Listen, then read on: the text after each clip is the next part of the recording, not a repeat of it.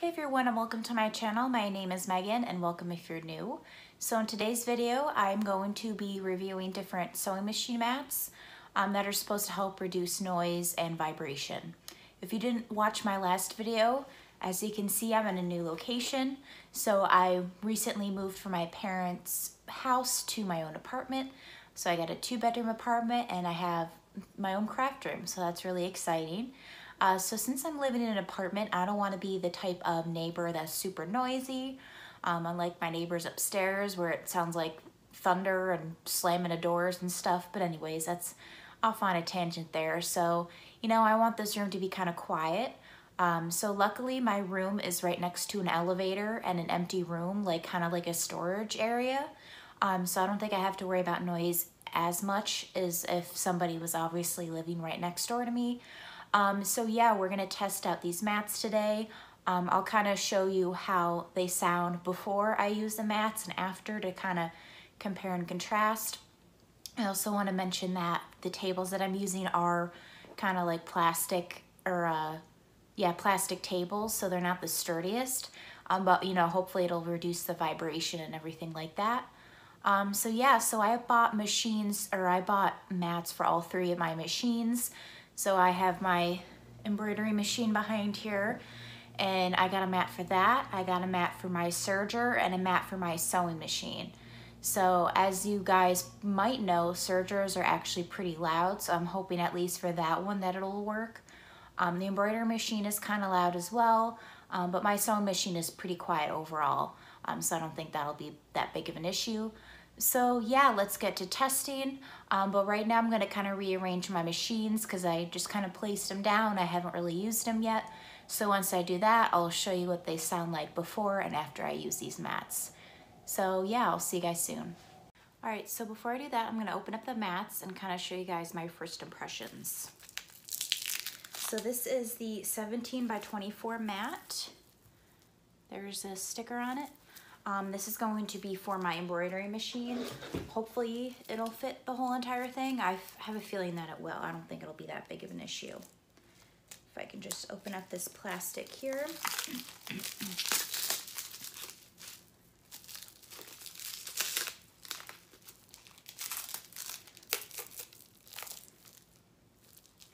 Doesn't smell that bad. Not to sound weird, but sometimes these things can be a little smelly. Okay. All right, first impression, it takes forever to take off this plastic. But it definitely feels nice. It's like a mushy mat sort of thing, so I hope that it'll do the trick. But like I said, I'll include it in a link in the description for where exactly I got this mat from, or these mats from, but it's from Amazon. And so I got this one separately, and then they also had like a 2-pack deal, which was for my sewing machine and my serger. Oh my gosh. Try not to cut the mat here. All right. So here's for the embroidery machine.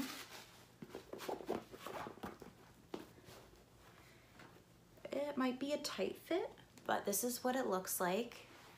There's kind of the thickness to it. Oh, it does smell a bit, but we'll see the difference with that. So all right, now I'm gonna get my machines all set up and we'll hear what they sound like working. Okay, so I moved my embroidery machine over to the side table and I put my printer over here. And I have everything plugged in. And for right now, I'm going to use this desk kind of to organize my orders and rulers and miscellaneous things. So, okay, so I have the mat under the embroidery machine. As you can see, it doesn't quite fit, but I'm hoping it'll kind of help make a difference. So I have a baby blanket here that I need to embroider for an order that's due tomorrow. So I have the design all pulled up, got my water-soluble stabilizer, and I pinned around the area because my machine tends to like to eat the water-soluble stabilizer. So to prevent that, I put the pins down. So I guess let's just start stitching, and I'm gonna embroider the name in yellow, which I got this thread from Joann's because I left all my little tiny threads like this at home. So let's get started and see if it makes a difference.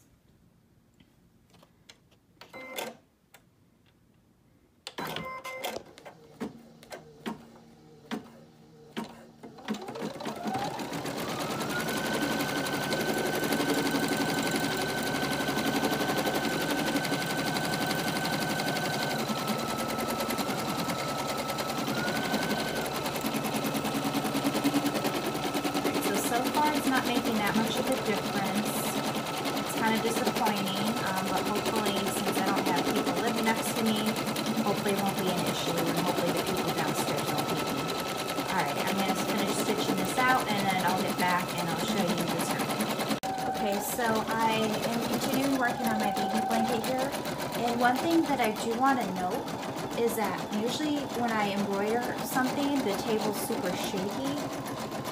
But I mean, look at, it's like barely any minimal shakage. And even here, I don't feel that much vibration, so we might be okay.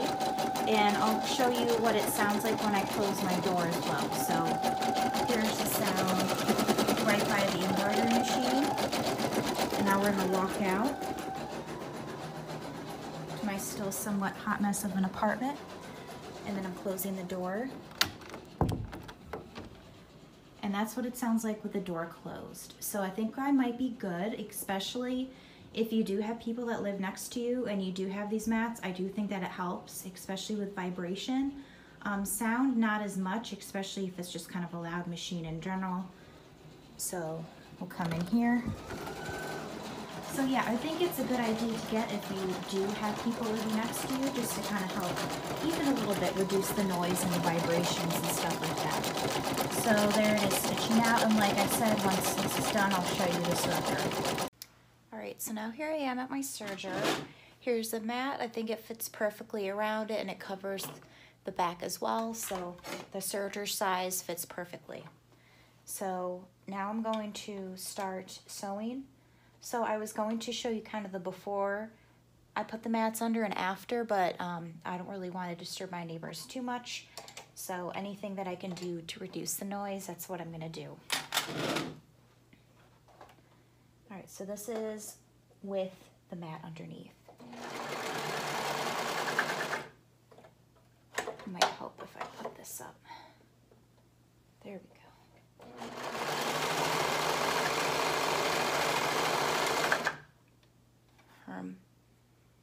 All right, I'm gonna try this table next to me actually, because this is vibrating a lot, so I'm gonna try that and hopefully that works.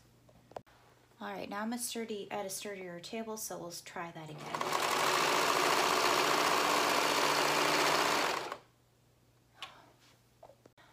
All right, so now continuing, take 3. So like I said, I'm on the wooden table here, and I have the mat underneath it as well. It became unthreaded before, so I quickly had to go and rethread it. So now let's see how things work.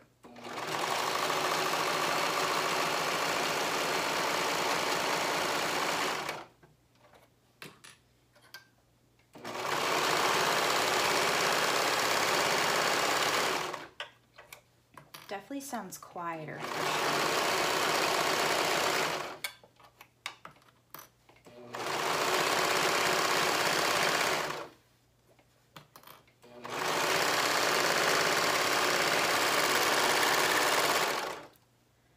Okay, so that one is definitely much quieter.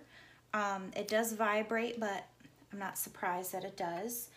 But yeah, I would definitely recommend this one for an apartment as well. It definitely does help reducing noise. It was definitely much louder when I was back at home, and it was kind of in the same conditions like on a wooden table, so nothing really changed with that. So yeah, I definitely recommend the serger table or the serger size.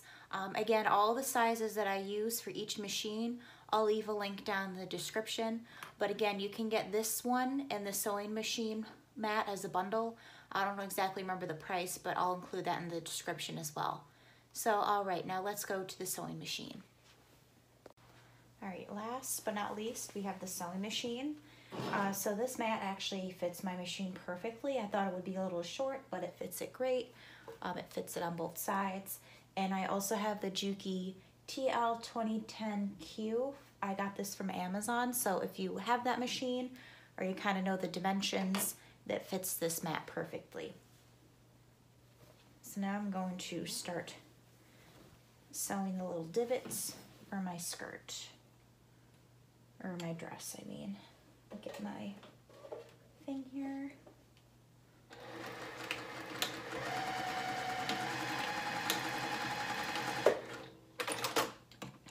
Okay, this is definitely much quieter as well. I actually meant to go to 3, I stayed at 4. But I definitely would recommend this mat for this machine as well. I think just in general with plastic tables, I think they're gonna vibrate.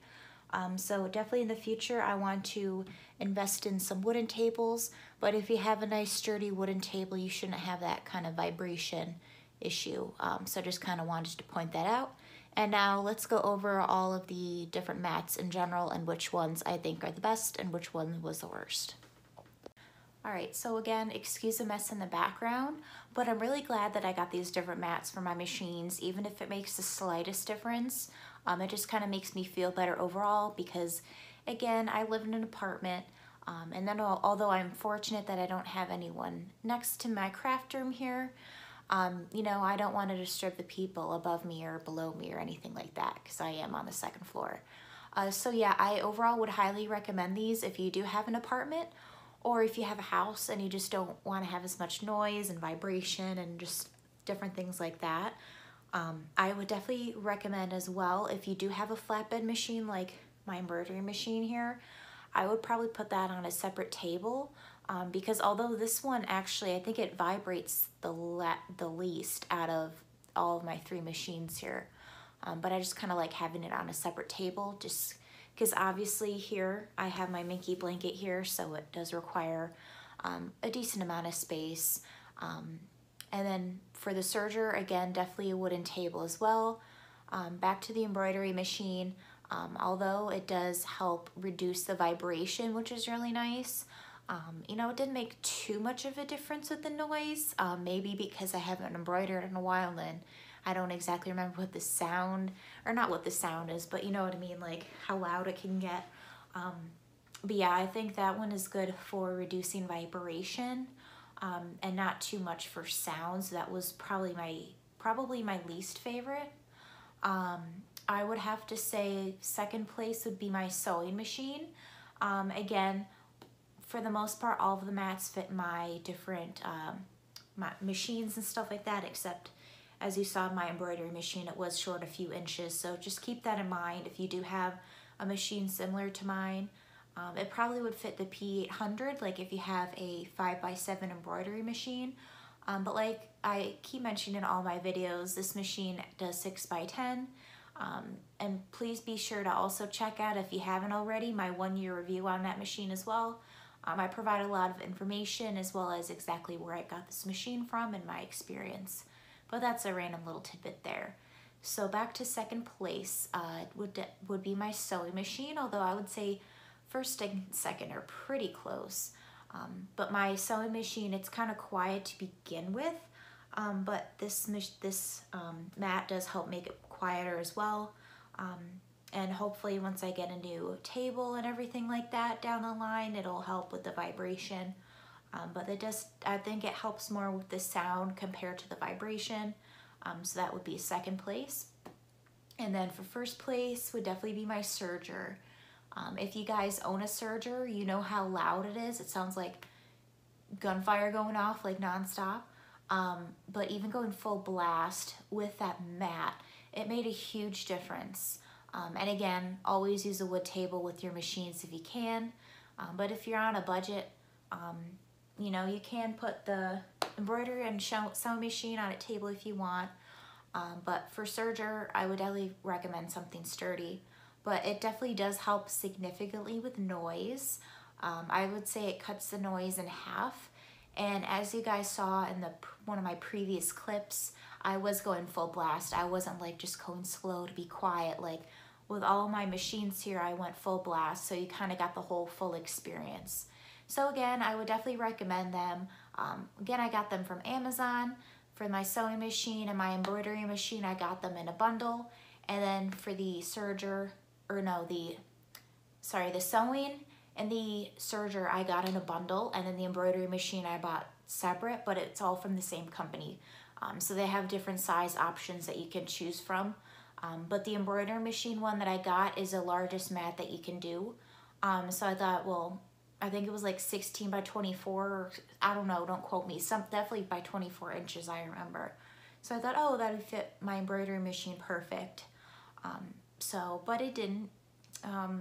You know, maybe if it did fit it perfectly, it would help with reducing noise more and all that. I don't know. But yeah, like I said, I would definitely recommend these if you're living in an apartment, or you just kind of want to keep your machines much quieter and not disturb people. Or if you have kids or something and you don't want to wake them up during nap time or bedtime, I think they are a good investment. And for me, I don't try not to buy things that are that expensive, so they're definitely a decent price. I don't remember off the top of my head how much they cost because I bought them a few weeks ago. But again, down in the description below, I'll include all the pricing and the links for them as well. So yeah, I hope you guys enjoyed this video. Please leave a comment down below what other tutorials or work with me's or just kind of anything craft related you would like to see from this channel. I also do love to knit and crochet, so if those are of an interest to you as well, please let me know. Yeah, so I'm definitely planning on growing this channel even more, and I'm really looking forward to creating videos in this craft room, and I'm definitely planning on upgrading things slowly but surely so it's more functionable and just works better for me, because right now I just moved in, so I don't even know where to put everything. It's kind of all a hot mess. But yeah, I just wanted to throw up a video for you guys to enjoy. And yeah, like I said, please consider giving this video a thumbs up and subscribing as well for more content. And yeah, I'll see you guys next time. Bye.